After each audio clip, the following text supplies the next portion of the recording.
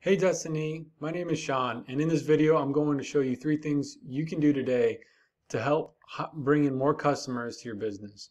Most likely you're sitting there asking yourself, why would I be doing this and what's in it for me? Well, you're lucky because I read minds, and the answer is, oftentimes in the world of the internet, most local business owners are too busy running their business to learn how the internet can benefit them and their company.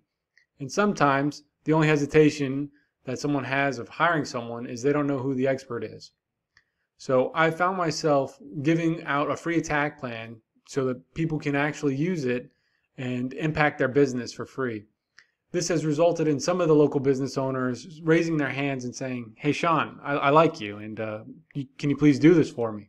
So if by the end of this video you like it, what you heard, and you like what I've showed you, please shoot me a message back and we can chat. Or if by the end you simply just want to take this free attack plan I gave you and implement it yourself, that works for me too. So let me go over the 3 things to show you what you can do for your company and your competition to beat your competition and not waste any of your time or mine. So the first thing I want to go over is the content. Google is looking to have about 1,500 words on your page of content to help rank. So there is some improvement on it you can do right now with that. So increasing the content will help you get more keywords, which is something I'll cover in a few minutes here, and will help Google rank your site faster and easier compared to your competition. So I do have your competition pulled up, so I'll just hop over there. You see they've got a little bit more content maybe, but the point being is it's very beatable. So something very simple for you to do would be to add content with specific keywords in there that people are searching for. So now I'm going to jump over to just a Google search. I looked for kitchen remodeling in Lexington, Kentucky. And of course, the first thing you see is the ads, which people are paying for and is a good way to get customers. But then you see the map pack, and I did not see you guys in the map pack, which is a big deal. And one of the major driving factors of this is organic ranking, which is, down here. We'll go over that. And then also citations, which is just the simple address, your phone number, and the name of your business being posted in, yellow pages or Facebook or any kind of directories like that.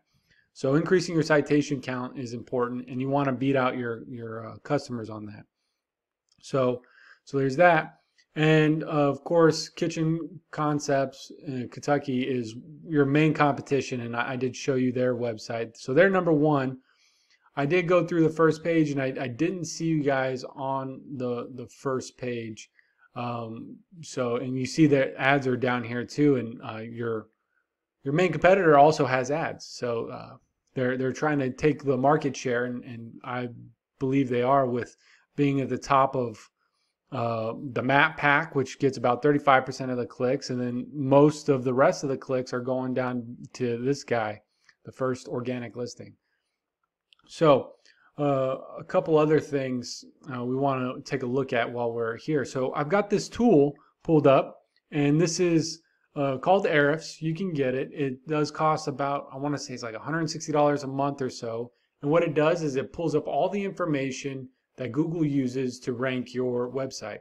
So just to kind of touch on it, this is the actual rankings. So these are out of 100. So 14 out of 100 and 3.5 out of 100. And these are based on a number of variables, and we won't have to get into all the details. But one of the things is backlinks, which is just a big term for other links from other websites linking back to your website. So if you think of like a blog, someone writing about the best kitchen remodeling done ever, and they link back to your website just to give you some credit, that would be a backlink. Referring domains is just a fancy word for websites. So there's 13 other websites referring back to your website.